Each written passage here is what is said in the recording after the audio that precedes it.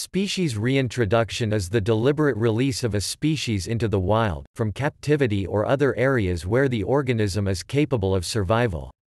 The goal of species reintroduction is to establish a healthy, genetically diverse, self-sustaining population to an area where it has been extirpated, or to augment an existing population. Species that may be eligible for reintroduction are typically threatened or endangered in the wild. However, reintroduction of a species can also be for pest control.